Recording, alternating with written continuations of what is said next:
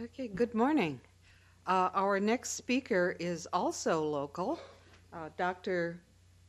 Scheherazade Sadiq Nazari is a associate professor at Department of Pathology in the School of Medicine, and her topic is use of immune system's bare essentials in identifying autoimmune CD4 T cell targets. Scheherazade?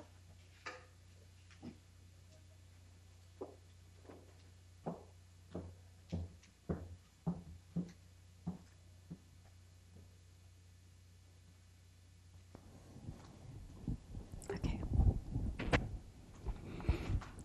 I would like to thank the organizers for inviting me as a speaker, and I'm particularly honored to be in the same session talking with Dr. Paul. And as some of you may know, I have been trained in LI, Laboratory of Immunology, with Ron Germain, and then that's when Dr. Paul was our chair, and we all had the privilege and the honor to be in same meetings and lectures and seminars and all that wonderful, and got feedback from him. And so I hope I won't disappoint him now. So I'm on a hot spot now. All right, so today's talk is going to be about new technology that we have developed in the lab and how that can relate to autoimmune diseases and potentially, and how it can solve problems which has to do with antigen processing and presentation.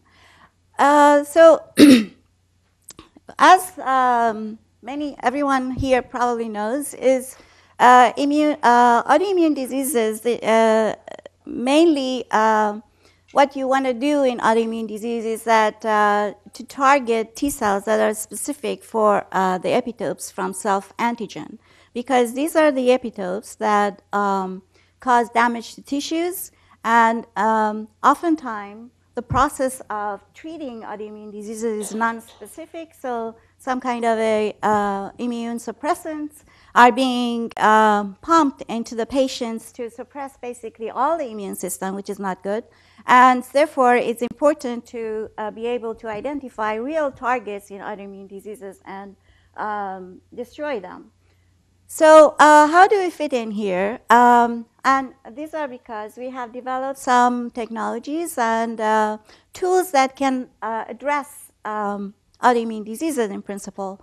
And mainly, it's a reductionist antigen processing system that successfully identifies immunodominant epitopes from protein antigens. Next is that we have learned that T cells that develop and recognize those immunodominant epitopes go on to become long-lived memory T cells. So that's very critical when it relates to autoimmunity. Next is that we would, using this reductionist system, we can gain some understanding at the mechanistic levels and find out differences in how antigen is processed and for pathogen-derived antigen versus maybe autoimmune-derived antigens. So quickly, for those who may not be exactly tuned to this, immunodominance has to do with a very small portion of epitopes that are derived from a protein antigen, and T cells, some T cells, clonal T cells, would recognize them and respond to that, as opposed to many other peptides that can be derived from the same antigen. And for some mysterious reasons, what we gain is that very few among all the possible antigens get recognized and generate these specific responding T cells. And well, it's an important thing to understand what a dominant epitope is, because that's the key of targeting and going after those T cells. So, and however, there are methods that currently are being used. Mainly is basically a scanning method of thousands or hundreds of overlapping peptides, which through T cells that have been primed to them, presumably, and or computer-based prediction technologies that are based on structural qualities of the MHC molecules based on crystal structures and others, and characteristics of peptides that fit in. But the problem with both methods is that oftentimes they are extremely labor intensive, they overlook post-translational modifications that dominant epitope may have, and that happens a lot, especially in autoimmune diseases. And they oftentimes they are better for MAC class 1 epitopes, although not very good. For MAC class 2, they totally are not very useful. And importantly, they produce much of false positive or false negative results, and that's because they don't take into consideration steps that are involved in antigen processing. And just to remind you of the complexity of antigen processing system, I'm just pointing out here quickly that exogenous antigen, this is MHC class 2 processing pathway. Exogenous antigen go from outside, find their way through early endosome to late endosome where M2C is, and there you have all the components of antigen processing. That includes proteases, catapsins, and they also include HLA-DM. And once this editing by DM occurs, the right peptide gets selected, presumably, and goes back and stimulates helper T cells. So because of the involvement of DM, we have been working on DM for many years. And so we felt that we know something about DM. And what we know about DM is that it recognizes basically different conformations that are induced upon binding of MAC molecule to different kind of peptides. So depending on what kind of peptide MAC binds to, it changes its conformation into a more closed versus into an open conformation. If the conformation is open, DM, here shown in orange and green, can recognize this conformation and knock down that peptide which is not proper and make it into a conformation which is receptive and can rebind to another peptide. When a good peptide binds, then DM leaves it alone, doesn't recognize anymore, and we have a closed conformation with this peptide, which is the right peptide and fits in. So the question is that peptide the immunodominant epitope? And so we thought that let's try and form a reductionist antigen processing system, which a key player would be DM. And that is what has been missing from all these efforts in identification of immunodominant epitopes. So this is the result of many years of work done heroically by Isamu Hartman and followed after the early parts by Ariane Kim, and who is here. And we have, so basically, we're starting with a protein antigen with soluble HLA-DR1, add HLA-DM, and add in catapsins B and H that are exoproteases, and each one would chop up individual amino acids from right or left. And then we have catapsin S, which will cut the protein from the middle some places. And is known that it's significant, it has a significant role in antigen processing compartments. And we provided acidic pH, which is how it is in endosomal compartments, and reducing conditions for the denaturation of the protein. We tested the system against two antigens with the known immunodominant epitopes, collagen 2 and influenza from Texas 77, HA1 of influenza, and worked out and tuned the system. And then we applied that to unknown antigen de novo antigens where immunodominant epitopes were not known. And these are two examples. So we mix the whole thing together and allow for processing and binding of the right epitope and selection to HLA-DR1. We immunoprecipitate DR1, elute the peptides, and identify their sequences by mass spectrometry. So this is the result, just as an example of the success of the technology. We have used, this is H5N1 from avian flu at the time, was very threatening. And we used this, and we found, interestingly enough, a single epitope was found from, actually there are two peptides, but they are the exactly same one. This has an extension.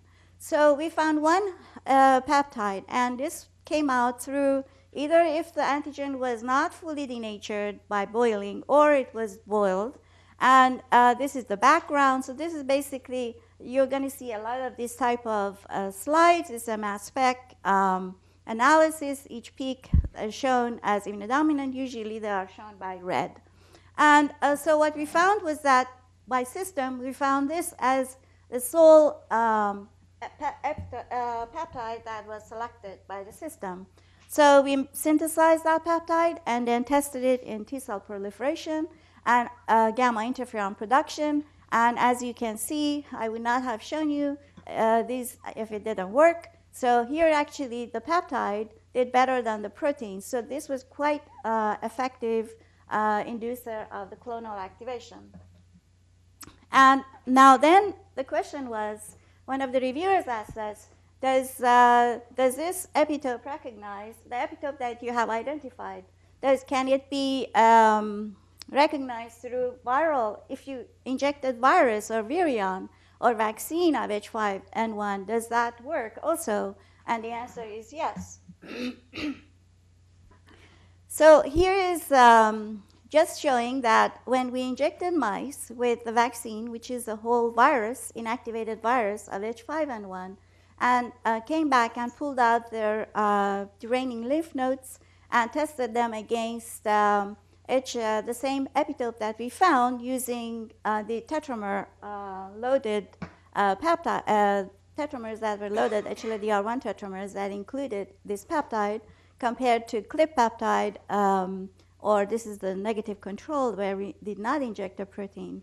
So we found a significant increase in the specific tetramer-specific T cells that recognize this particular epitope. That is, cells that are directly isolated from mice. And those of you who have done tetramer assays, you know that it's usually very difficult to find cells directly out of the mouse. Usually you need to stimulate cells for a week or more before you can enrich cells for the specific cells, which we did here.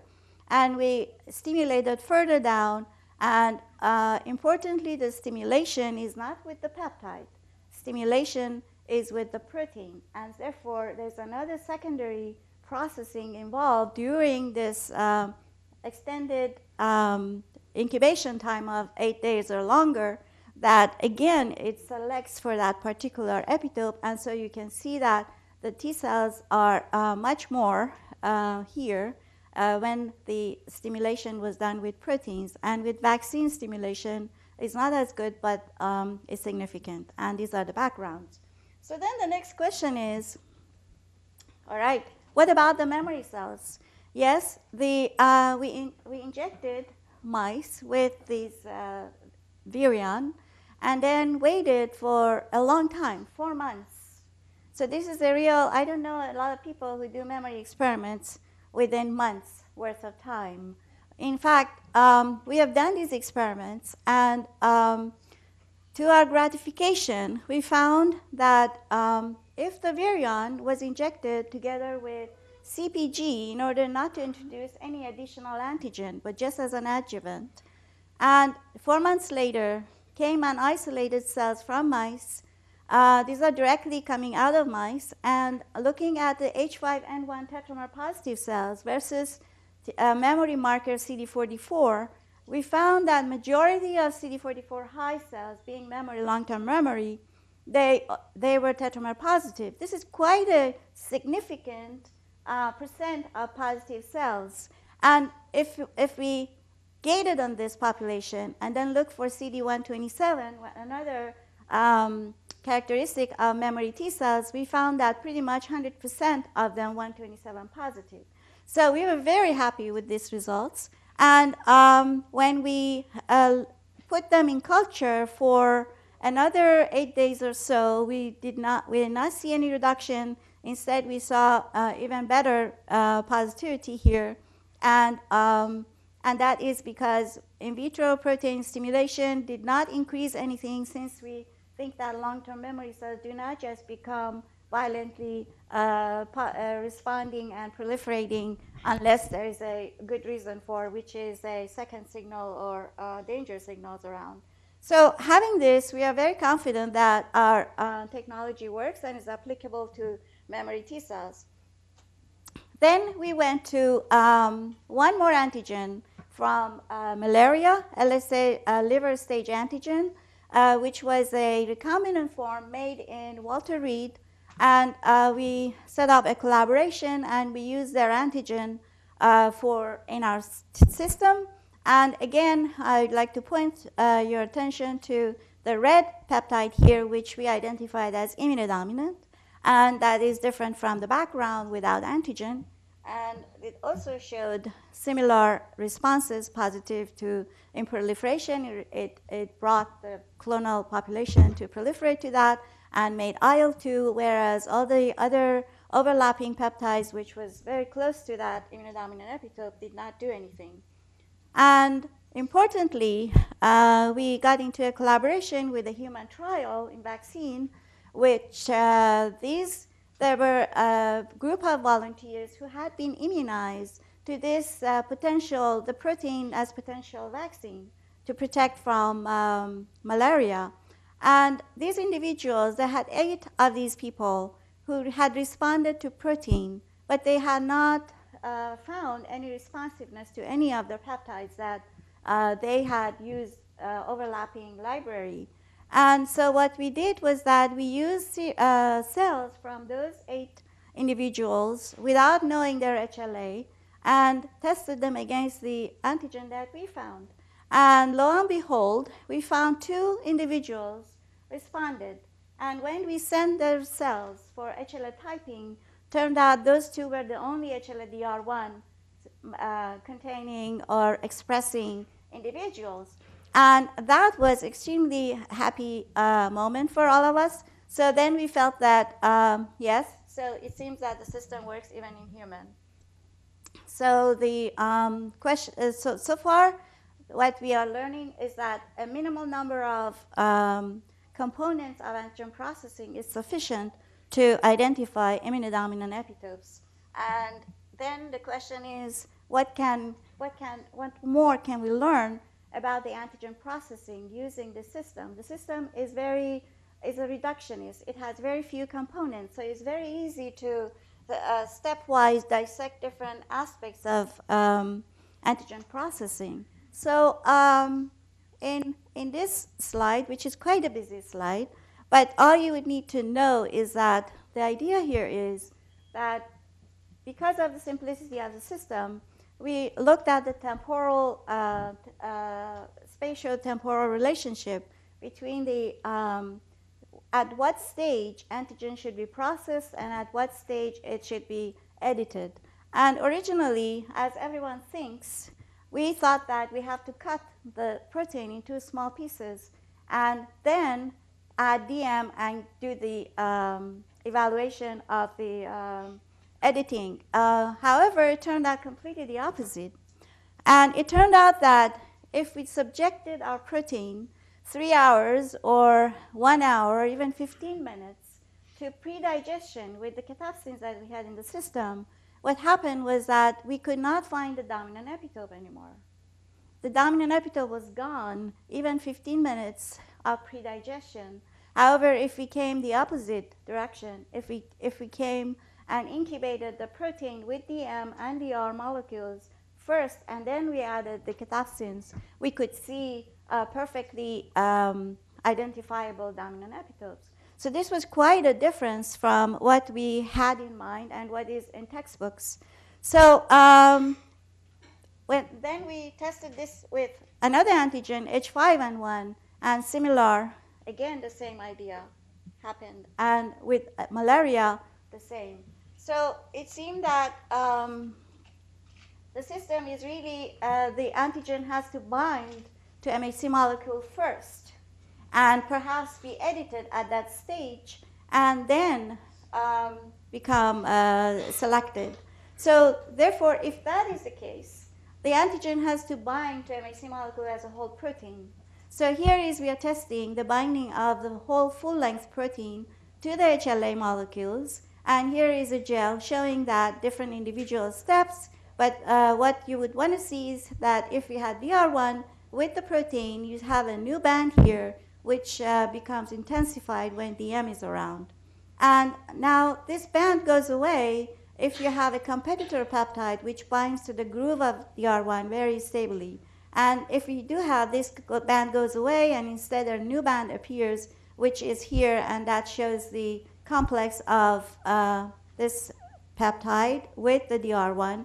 And this assay is a gentle SDS assay where we don't boil the samples. Therefore, the trimeric complex can be seen migrating slower on the gel.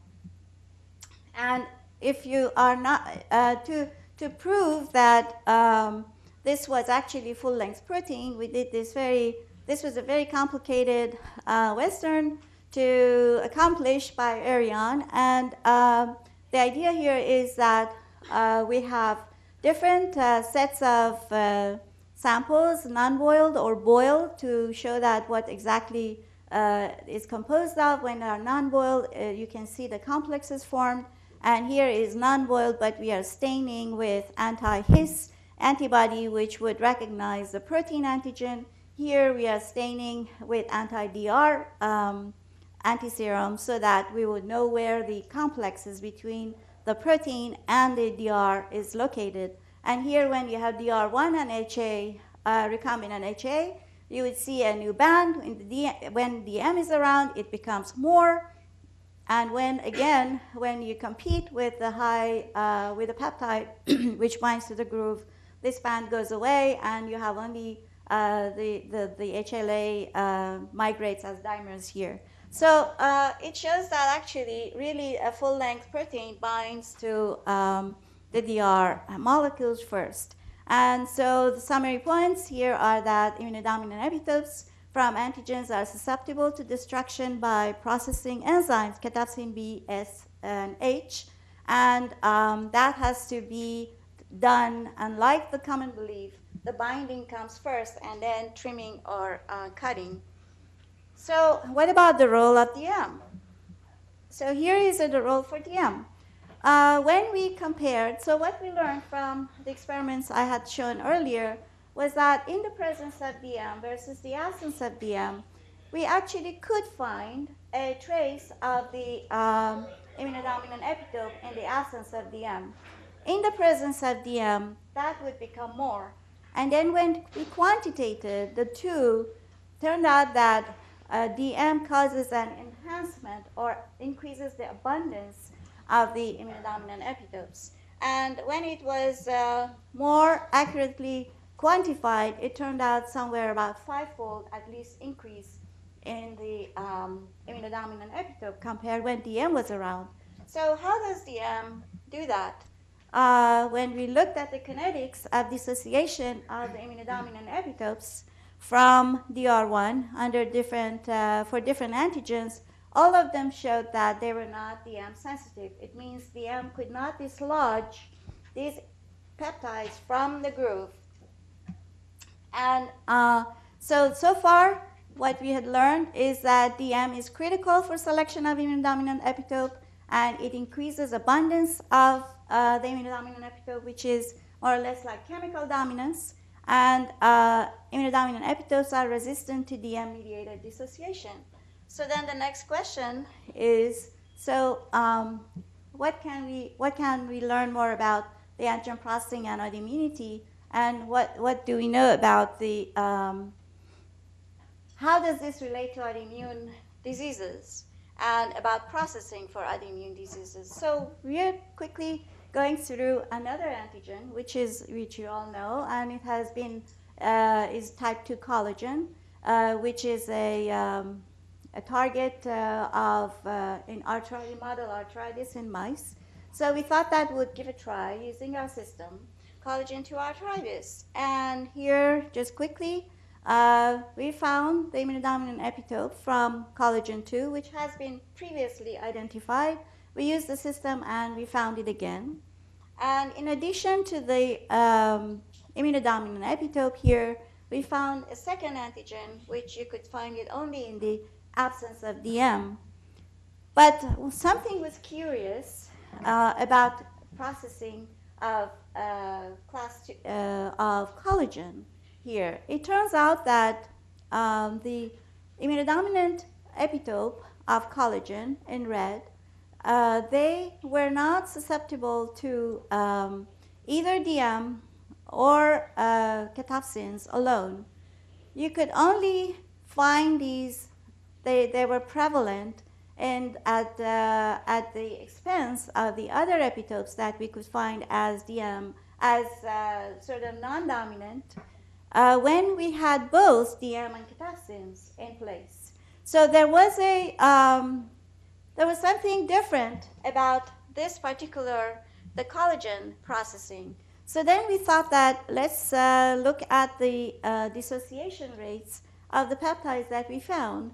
This is this one is one of these, which we thought originally it was DM sensitive peptides, and looked at this dissociation. And here is looking at the complexes starting at 100% of looking at this dissociation. Although it's biphasic, but roughly the half-time is 13 hours in the absence of DM. And when you add DM, it basically is, DM knocks it out right away. It's very, very quickly dissociates. So we thought, fine, that's good. But then the surprising thing was that when we went to the immunodominant epitope, we found that the same is true here. While in the absence of DM, the peptide was really stable, 90 hours. In the presence of DM, it was knocked down and very quickly, and it became, in half an hour, the dissociation, the half time was about half an hour. So it turned out that this is also DM sensitive. And so then how could you put the whole thing together? What Ariane did was that ran this complex, which is basically the same test that we have been doing, the system, using now synthetic peptide she incubated for 1 hour in the presence of cathepsins, and then allowed them to bind to DR in the presence of DM, then eluted peptides, and then looked for to find them in by mass spectrometry. And she did that for collagen antigen and for HA antigen and another antigen that we knew that it wasn't sensitive. So what she found was that, surprisingly, the HA peptide, which is coming from flu, it was very sensitive to being degraded by the enzymes in the system, whereas the collagen antigen was not. So the collagen antigen was not sensitive. It was sensitive to DM, but was not sensitive to the proteases. So what we think, what happens is that, so we did that for all the antigens that were from infectious, different viruses that we had tested, or malaria, and they were all sensitive to cathepsins, and they were resistant to DM-mediated dissociation. And when we did the same for collagen antigen, is DM sensitive and resistant to cathepsins. And so we thought that, is that a general trend? Maybe we can find some more examples from the literature. And MBP, different antigens, peptides from MBP, myelin basic protein or GAD or gliadin residues, some of them have been, you can find information about their DM sensitivity, and they are DM sensitive. And when you go to cathepsin sensitivity, we don't have information on them, but in this case, it's resistant to proteases. So it seems that, putting the whole thing together, we think this is how it works. The antigen processing, it works by, here we have two different peptides, one which doesn't bind very well, one which binds extremely well and is DM resistant. And these antigens, if you, they are, sometimes they are cathepsin and HLA-DM. When both of them are around, what happens is that DM removes, this is, red is DM. So what DM does, when a peptide, which is not the right peptide, doesn't have the best conformation, so DM would edit it, basically, would kick it out of place, And because there are cathepsins, cathepsin can chew those. And this one, this antigen, which is binding well and is DM insensitive, it stays bound. And so by the fact that these other peptides go out of the equation, you remove and enrich for the DM insensitive peptides.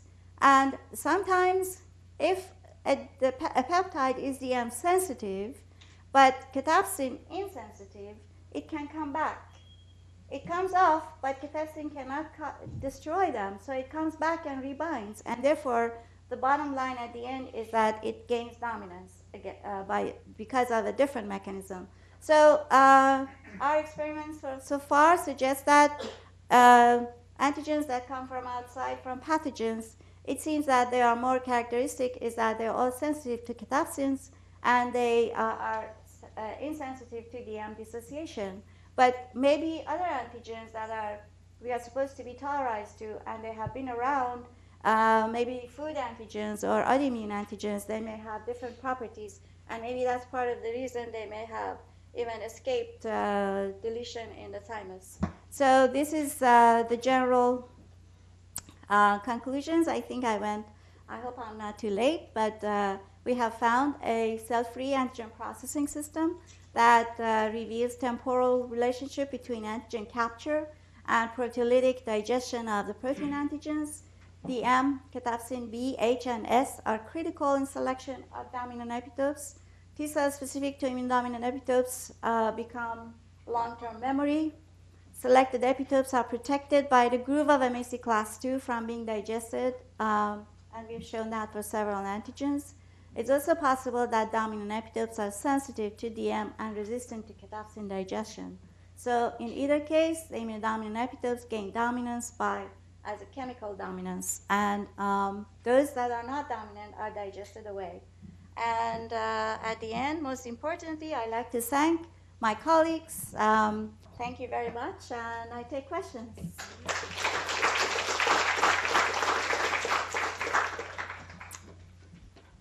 Yes. Herzog, one thing which is so striking, immunodominance then is a property of the interaction of a peptide and the class 2 molecule, and not necessarily a competition between different peptides. You said one time we used to think the immunodominant peptide prevented the other guys from getting going. So if your view is it's a property of these cells, then the second striking thing was that in the H5N1 story, there was one peptide. Yes. Why didn't the influenza mutate that peptide to make it non-dominant and therefore escape the immune response? Well, in this particular strain, and the protein that we have used and that virion is what it is. But maybe when time comes by and a new strain, they may change. No, I understand, but would you not anticipate if there are so few peptides that meet the test, that therefore there'd be a high premium on the part of a pathogen to mutate so that they had no peptides and therefore would escape the immune response completely? Yes, that's a good point, but I have no answer.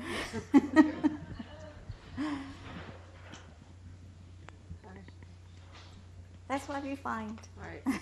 One more question. Come on. That's a very nice system that you have. So I just want to make a comment that many times we come across epitopes that are really very poor binders when you do in vitro assays to MHCs. But those were done not like your refined way, but simple MHC binding, in vitro binding. But still they are really very immunodominant in vivo. So maybe we can refer to this initially as a biochemical immunodominance, because the T cell repertoire is the second part that would really determine how big the response to that peptide is. Yes. I'd like to address this because the general thinking in the field is that DM selects for the best binders. It's not true. DM selects for peptides that fit in the P1 pocket and basically change the conformation in a way that they were no longer recognizable by DM. It's not necessarily the dissociation rate. Although everyone says what DM does is selects for the best binder as far as it relates to dissociation rate, so that it selects for stability. We have shown that is not the case. It's the conformation of the complex that is formed and how it makes it to be recognized by DM or not. And that's a real key point that we are raising, and we show that clearly that's what's happening. So it's possible that those peptides, they may not be the bond you're talking about. They may not induce that. They do induce a conformation that is CDM resistant, but they may not be very long-lived peptides. All right, I think we have to move on now. Thank you very much. Thank you.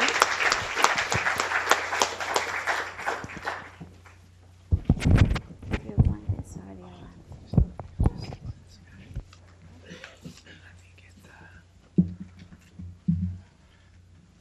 Yeah, we'll have to fix it.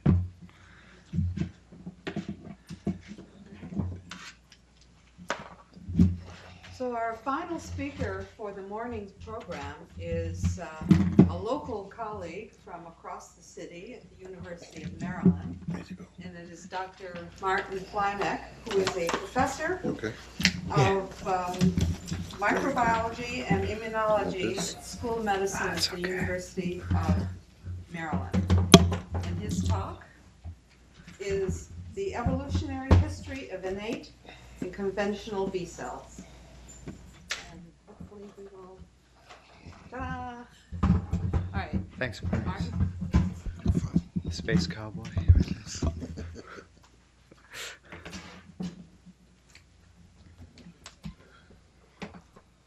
Get this guy up. Oh, thanks. Oh, thanks very much for the invitation. And I just want to say thanks especially to Noel. I think he might be the last scholar in Baltimore. And that's a sad case. But hopefully he'll get some of us, some others of us to be scholars too. What I want to talk to you about today is basically the evolution of gamma delta cells and innate B cells or B1 cells. And I picked this topic because those are thought to be the most inherently self-reactive cells in the body, interacting. It's been shown for years that they interact with self molecules. And what I want to do is tell you that I'd like to set up a new paradigm based on the evolution of gamma delta cells, that they're not all innate like you think. At least that's what I think. And that this natural antibody system probably goes all the way back to the beginning of adaptive immunity. And this picture shows you the vertebrates, the jawed vertebrates, the sharks, the teleost fish, amphibians, birds, mammals. These are the animals that have adaptive immunity based on IgTCR-MHC. This is a jawless vertebrate. I'll show you in a second. And these are the animals we'll be talking about throughout the lecture today. And these are the folks whom I've collaborated with. These first six are folks in my lab now. The ones underlying Caitlin Castro and Yuko Ota. I'll talk about their work the most today. And collaborators from the outside, Greg Silverman and Zuli Parr and Rob Miller from University of New Mexico. This paper came out in Nature Immunology a couple of years ago by Gary Littman and Max Cooper. I think probably all of you know Max Cooper. He's a god of immunology, or at least a demigod, I'd have to say. And at least for the comparative field and for all immunologists, his work was seminal in the chicken, telling us that there were T cells and B cells. He did work in the early days on the bursa of Fabricius, figuring out that that was an organ specific for B cell differentiation. And the same guy, 45 years later, has now described an entirely new adaptive immune system in the jawless vertebrates, the lamprey and the hagfish. So if you see his name on the paper, it's not his son, it's actually him who did the work, you know. It's kind of like if George Romney were running for president now, but that's how much he's done in his career, all of these seminal findings. The other fellow here, Gary Littman, he is, you may not know him, but he's, to us, comparative people, he's Susumu Tonegawa. He's the one that brought molecular biology into the comparative field. Both of them are proteges of Robert Good, who was a real pioneer in cellular immunology. And I think he's got the most publications of any immunologist in the history of the field. Oops, one other thing I wanted to say. I'm just going to be talking mainly again about B1 cells and gamma delta cells, but what we like to do in comparative immunology is something that the Fly people did. That's Lemaitre and Hoffman. Their discovery of the toll receptor in the mid-90s opened up a whole new field, and I think probably every student in here has probably done something with the toll receptor, and as you well know, they won the, at least Hoffman was a co-recipient recipient of the Nobel Prize. So again, talk about general evolution of immunity, a new paradigm for gamma delta cells, and then talk about natural antibodies for the rest of the talk. This is again a phylogenetic tree of deuterostomes. So these are the vertebrates, jawed vertebrates in blue that have adaptive immunity based on T cells, B cells, and MHC. The green ones here are the jawless fish, and they have an adaptive immune system based on this entirely convergent system. Also, like the toll receptor, it's based on leucine-rich repeats. We won't talk about this today, but Max and Zev Panzer, a fellow Baltimorean, have been studying this. Their co-discoverers have been studying this for the past 6 years. These invertebrates here in pink are related to us in their embryology. They don't have an adaptive immune system, but they can have a really complex innate immune system to the point where they'd love to have adaptive immunity if they could do it, but they can't. They don't have clonal selection, and they don't have memory, basically because they don't have enough lymphocytes to carry them out. The jawed vertebrates, starting with the sharks here, not only have an immune system like human, TCR, BCR, MHC, but they also have, from the beginning, these intense cytokine-chemokine networks like Dr. Paul and Dr. Bream talked to you about earlier. So let's start with an adaptive antibody. This is an antibody that my lab discovered in the 90s. So sharks have IgM, and we'll talk about this in the second part of the talk. Another isotype called IgW, and then this antibody called IgNAR, which is a dimer of heavy chains that isn't associated with light chains. And it has these single V domains. And these are electron micrographs that I purified the protein and sent to Ken Rue. Ken Rue is the world leader in making these types of EMs of immune molecules. If you just look in PubMed, you'll see he's done lots of things. This is a typical IgG antibody here, an EM. This is a monoclonal that I made to the tail of an IgNAR molecule. So this is a really highly adaptive molecule. It's encoded by a cluster that has 3 Ds and a J, so it has to undergo 4 rearrangement events. And the idea is that it's essentially CDR3 to give it the primary repertoire, very long and diverse CDR3s. And then after the cells come in contact with antigen, they mutate the receptor like crazy. That's the basic idea, a real adaptive molecule. And some of you may know that the camelid family, these are the 4 species, has a similar type of molecule with a single domain. And the way that they generate that is by alternative splicing of their IgGs. And this has become a famous molecule. They discovered theirs a couple years before we found the one in the shark. This is generated by convergent evolution. And if you haven't used these single domain Vs, you probably will in the future. There's a big company that in Belgium, they're really good at getting at epitopes that regular antibodies can't. They can cross the blood-brain barrier and do a lot of interesting things. And we think these have evolved twice like this because these single domain Vs complement regular antibodies. Having a single V like this, and I'll show you crystal structures in a second, probably gives the immune system something different to work with instead of the planar way of interaction that a regular antibody does. Now, what our Susumu Tonegawa Littman found in the cartilaginous fish, what made him famous, was that the sharks, the oldest animals to have the adaptive immune system, have their immunoglobulin genes in a cluster-type organization. And depending on the species of shark, it can range between 10 to 200 of these clusters. In the shark I work with, there are actually very few clusters.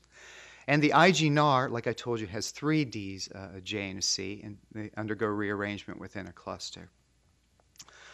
And now all the crystal structures that have been obtained with the shark, and we did ours in collaboration with Robin Stanfield and Ian Wilson, all of them are searching for clefts or other regions of molecules. For example, these are hen egg lysozyme antigens, where the antibodies can insert their CDR3s, the long and diverse CDR3s, into clefts. And in fact, it may be that this is the only way that these single domain antibodies can interact with antigens to get a high enough affinity in order to bind them. And again, we think this is giving you a complement to the typical type of antibody. So what I really want to talk about is where we find these single domains in gamma deltas. And from Janeway, here's an antigen receptor figure. Here's antibody, alpha beta T cell receptor. And then the poor cousin, the gamma delta T cell receptor, doesn't even get any press here. But it looks much like an alpha beta T cell receptor. Over evolution, alpha beta T cell receptors aren't that interesting. So we concentrated on looking at the evolution of gamma delta TCRs. And a postdoc in the lab, Mike Crisatiello, started to look at repertoire and did that by 5' race using a primer in the C domain. And what he ended up with was not only a single band that you would expect with a V and a C for a typical T cell receptor chain, but 2 bands. And for the longest time, I told him he just had an artifact, and that's usually what you expect for PCR. But he persisted, and it turns out that these delta TCRs are 3-domain molecules, and about 25% of them are. The other 75% are bona fide delta chains. And the domain on top is encoded by something that looks like one of these NAR-Vs that you just saw in the EMs. So the same type of structure, actually, we don't actually know. We haven't immunoprecipitated this yet to look at the structure, but this is what we predict the T cell receptor will look like. And how it works is the T cell receptor loci are in the translocon configuration. So what we think happened somewhere in evolution, and all the cartilaginous fish have this funny type of delta chain. That goes back to 300 million years, all the different types. One of these NAR-V clusters looks like it recombined in a germ cell with the T cell receptor delta locus.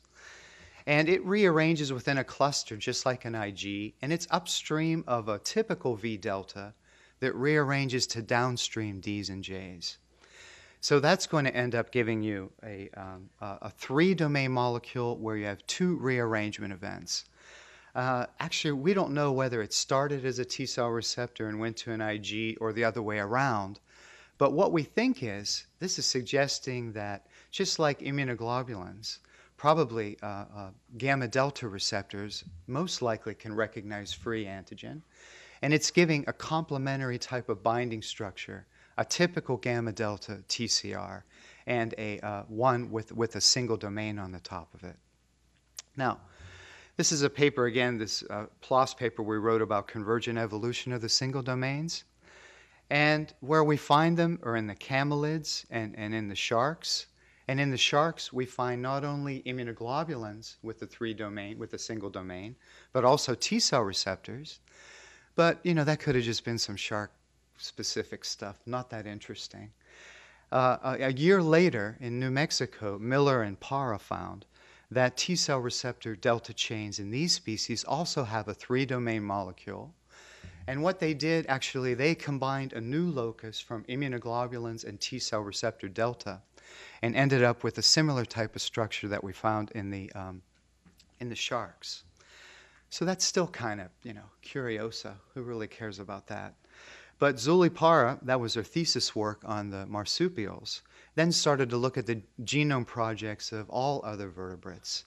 And lo and behold, in Xenopus, if you look at the alpha delta TCR locus, she found that there were VHs in purple as well as V alphas and V deltas. Okay? So no three-domain molecules per se, but typical VH type genes. And anybody interested in structure, we can talk about what's the difference between a T cell receptor V and an immunoglobulin V. And then a couple of weeks ago, you may have heard of these sarcopterygians, the coelacanth and the lungfish that are thought to have given rise to tetrapods. The coelacanth was the animal that was supposed to be dead for tens of millions of years, and they found one in South Africa in the 30s, and now they find them all throughout the Pacific Rim, actually. So obviously people are interested, and they made a genome project. This may be the way you think of sarcopterygians or the lobe-finned fish from a Gary Larson cartoon. And great moments in evolution. Don't tell Sarah Palin about this in the talk. So what she found at the alpha delta locus is there are a lot of VH elements that can rearrange by inversion with C delta. Another thing that's interesting is when we looked in an old-time religion experiment where we have segregation analysis, where we just breed two frogs and then look at the progeny and look at RFLPs. So here's T cell receptor C delta. We found a complete co-segregation with the IgM locus. And on top of that, we found co-segregation with the light chain lambda locus. And that was really exciting to us because it fit with an old model that Lee Hood came up with in immunity. Based on similarities between T cell receptor beta and T cell receptor delta, he argued that there were originally the two chains of the heterodimer were encoded at the same place, and then by two en-bloc duplications gave rise to heavy chain, light chain, the alpha delta locus, and the beta gamma locus. And from that idea, and then looking at the genome projects, it really looks like that's true.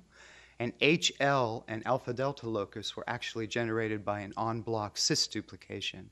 At least that's our idea right now.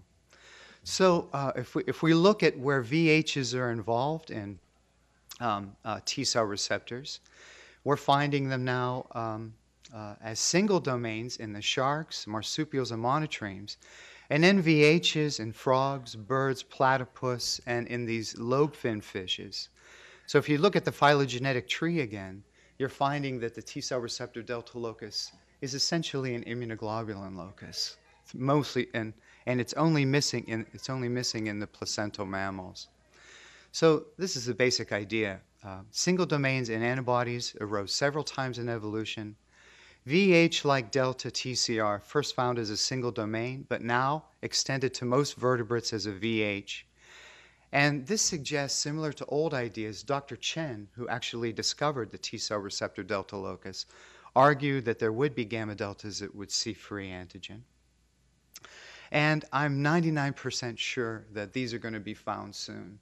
We've just become so enamored with the innate aspects of the gamma deltas that we've been overlooking that there'll be adaptive ones too. And again, it's consistent with this old Lee Hood model of how the antigen receptor genes arose in evolution.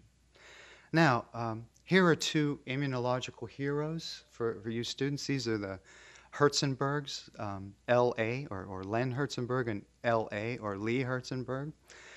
Believe it or not, they've been married for 60 years, and you should read. They have a beautiful autobiographical sketch in End Reviews of Immunology a couple of years ago. This picture, Len is famous for pioneering fax, and that's actually what he's got this medal for. And Lee is famous for discovering the B1 cells.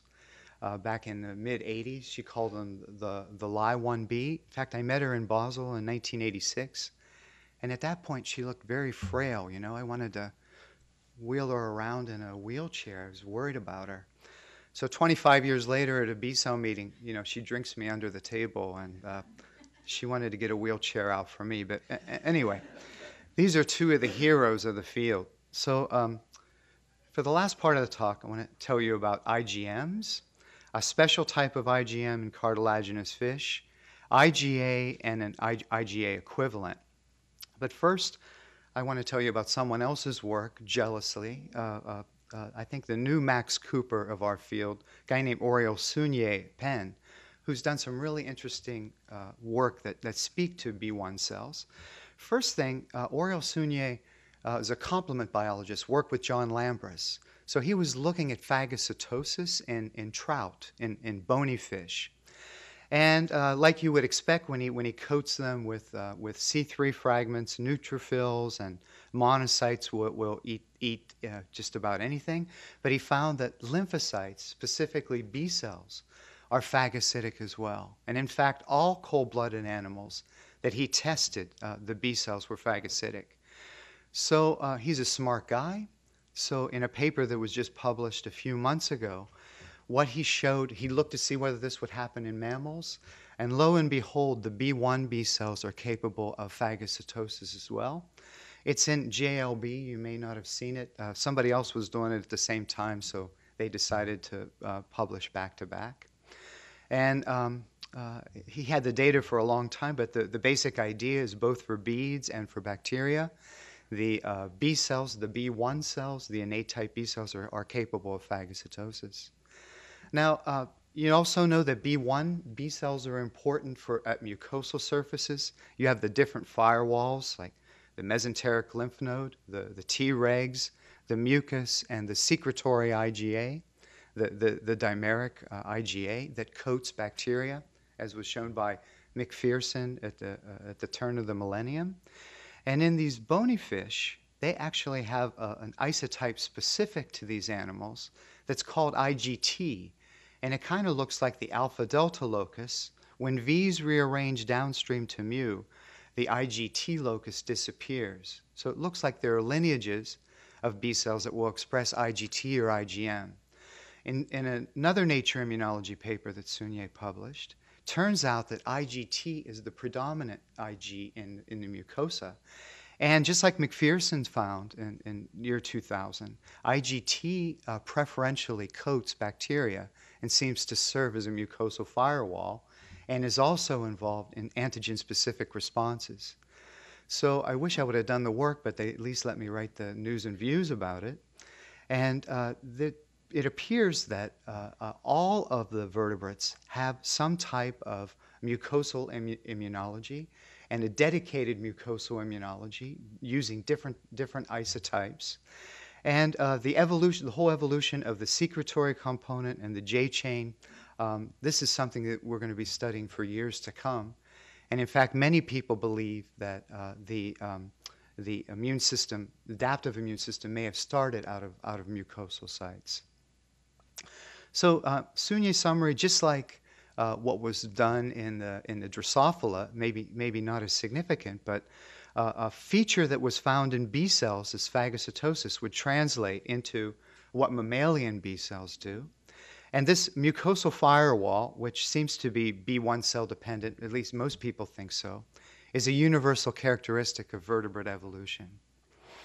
So for the last couple minutes, I'm going to concentrate on shark antibodies, and specifically IgM antibodies. And you may know, I guess in these types of autoimmune sessions, you've talked about natural antibodies for the last 15 years. And let me just preface this by work that's been done by two people that I really like. Qing Chen, who's a protege of Marty Weigert, and a protege of mine, Marilyn Diaz, at NIEHS.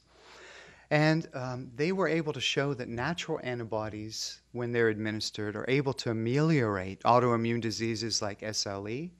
And Diaz showed that was specifically true when you used IgM from AID-negative mice. So the only thing that AID can do to a natural antibody is screw it up.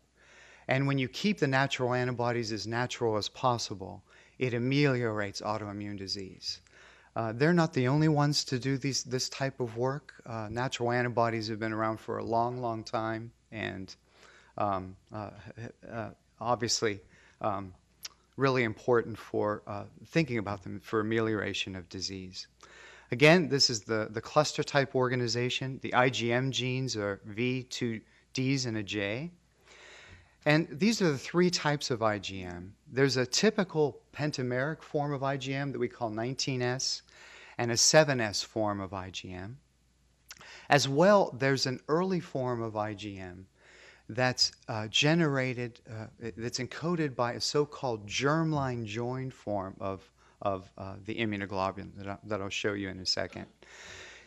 In terms of immunization of the sharks, we're able, when we immunize them to an antigen, we get a nice IgNAR response, that single domain antibody. We're able to get a 7S response. So this kind of looks like an IgG, but it's IgM. And we're not able to immunize to get a 19S response. So it looks like there are three types of antibodies for sure, perhaps three different lineages of B cells. These are neonatal nurse sharks that we delivered by cesarean section. They have these beautiful spots and stripes when you take them out. And these animals were being used for MHC studies. And we decided since we had them, we should also look at their immunoglobulins. And when we did immunoprecipitations with a panel of monoclonals that we had against a bona fide immunoglobulin, and immunoprecipitated, we ended up with something that's 19S. This is the pentameric form. And when you run it reduced, you get a heavy chain and light chain. But we found in the neonate a new type of immunoglobulin, which was looked like it was making monomers and dimers under non-reducing conditions. And reducing looked like the heavy chain had one domain less.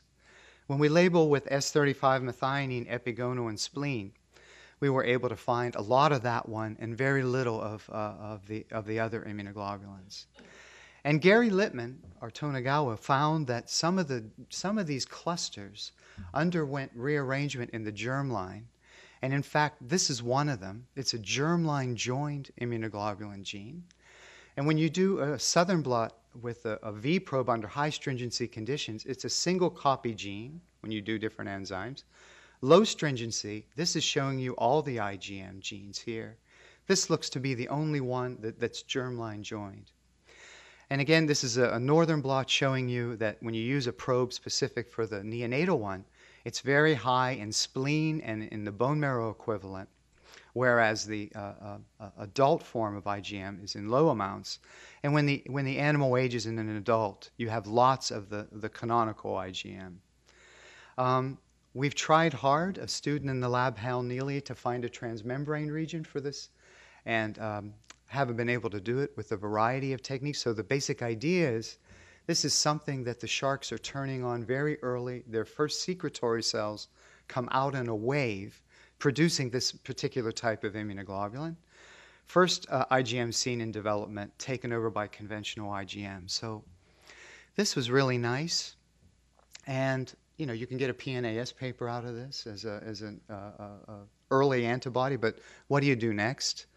And obviously next you want to find out what it binds to. And we did work with Anthony Rosen, but he's 2 miles away and it was difficult to get the collaboration going. So I went to San Diego with Greg Silverman, who's Mr. Natural Antibody. Actually, he's at NYU now. And that's always fun to get out of the lab, right, and actually do experiments 3,000 miles away. But everything worked out really well. When we took neonatal serum and I made a monoclonal antibody specific just for the neonatal Ig, we were able to find that it bound to apoptotic thymocytes, and that was really exciting. This is negative control here with adult serum. And Greg has made a microarray analysis where he's put on these microarrays, oxidized lipid, PC, MDA, and then antigens that are involved in autoimmunity, single-strand DNA, double-strand DNA, etc. And he obviously prints them in duplicates here, and so we used our shark antibody. and we were able to find the neonatal antibody bound to some specific things, and the 19S antibody bound to lots of different things. This is always the bane of looking at natural antibodies, but the neonatal was fantastic, but it didn't bind to PC, MDA, or oxidized lipid. In fact, it bound to laminin, which is an extracellular matrix protein found in endothelia. And I'll just tell you now, this is human laminin. We're not sure if shark laminin we have to purify that and see whether that's true. And the other bane of natural antibodies is if they're ameliorating something like SLE, one would think they're cleaning up debris, or they're binding to tissues and preventing bad antibodies from binding. So the student in the lab said, can we actually see this antibody binding somewhere in the shark?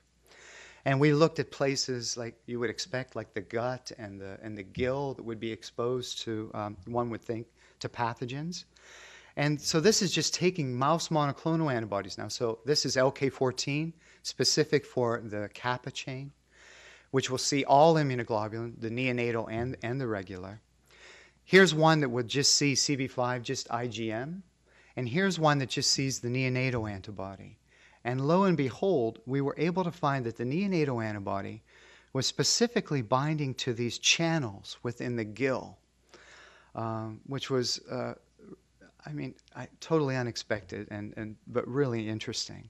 And in the gill, and all fish have these endothelial cells that will cover the gill surface like this. And it appears that the antibody's binding here as well as to some other sites within the shark. Very, very exciting work. So IgM1GJ, it's invariant, expressed in an early wave of plasma cells. It binds to mice apoptotic cells by FACS, laminin by microarray and ELISA. So that might be why it's binding in those to the endothelial cells. Laminin inhibits apoptotic cell binding and associates with some other structures as well that we have to figure out. Now, since we're running out of time, I'm not going to tell you about the last work that we've done, but just want to say that we also see that the J chain seems to be a really important molecule in not only determining whether the shark immunoglobulin will form a 19S or a 7S, but it also seems it may be a lineage marker telling us what types of cells are innate versus adaptive.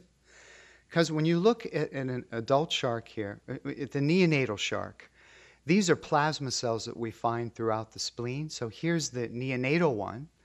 And you have very little of the conventional IgM, but all of them are J-chain positive. When one looks at the adult, no more than neonatal, obviously, lots of plasma cells that are being stained with the conventional IgM.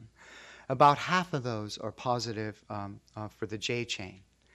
Now when we look at BLIMP1, which is supposed to be the master regulator of antibody secretion, as you know, in plasma cells, what we find is that BLIMP1 doesn't stain very many cells in the young animal, but it does stain about half of the IgM positive cells that we see in the adult. And those cells seem to be different from the ones that are stained with the J chain. So basic idea is you've got two types of cells. The early 19S producers are J chain plus, BLIMP minus. And in the adults, you have J chain plus, IgM plus, and BLIMP minus. And you have BLIMP plus, IgM positive. And that doesn't really fit with the typical network models that we have for how the J chain is expressed, as well as the secretory immunoglobulin program. BLIMP is thought to shut off PAX5, which de-represses J chain. So this is telling us that there must be something else going on in the model. And in fact, if it were true that J chain were expressed in such a way, you would expect J chain to be expressed in all plasma cells of the mammals. And we know that, especially in the lamina propria, you have cells that will produce monomeric IgA as well as dimeric IgA. The dimeric IgA producers are the ones that have J chain, not the monomeric IgA. And it actually hasn't been reported in the literature, but our preliminary data would suggest that the IgG producers in the spleen don't make it either. So we think what we found in the shark with the conventional immunoglobulins may be a paradigm for telling us what's happening in the mammal, and that's what we're studying now. There's one antibody out there that recognizes the native J chain in the mouse that we got from Thomas Leigh Anderson. And right now, Caitlin and Hal are looking to see whether there's a dichotomy in the expression of J, which we totally expect, and whether that blimp dichotomy that we see as well in the shark is following the same pattern in vertebrate evolution. So the conclusions. Shark germline joined IgM, a spectacular example of natural antibody. But the 19S expressing cells probably also form a lineage of B cells, we think. Still to be proven. J chain may identify lineages from the earliest stages in all vertebrates. Blimp expression may also identify the cells, low to negative expression in early lineages, so those secretory cells are perpetuated through the life of the animal. Second set, B cells in lower vertebrates are phagocytic, also mammalian B1 cells. And then recent findings you may not be aware of. The mammalian yolk sac work that's done by Dorschkin's lab found that they not only put out primitive RBC, but the yolk sac also puts out a first wave of B1 cells, and others have recently shown a first wave of macrophages. So a real type of primitive hematopoietic system, macrophages, B1 cells, and RBC, and it connects this macrophage B1 lineage. Maybe that has something to do with the phagocytosis that's seen in B1 cells. And then mucosal immunity. So important that convergent evolution provides similar function with specialized Igs, both innate, dimeric IgA and IgT, and adaptive, monomeric IgA. And last slide, major message from this talk. B-cell lineages were there from the outset. Looks like you do have something like an innate cell lineage, if you let me call it B1. J-chain may identify particular types. And we can talk over lunch how to get further function. And Ig and gamma delta TCR are siblings. And how can we expose adaptive gamma delta TCR and gamma delta T cells in mammals and all vertebrates? And this shouldn't be so surprising to you, I guess. The fact that Ulrich von Andrian has shown that they're actually adaptive natural killer cells now. He's published papers on haptens as well as virus. Gamma deltas are going to come next. Thank you.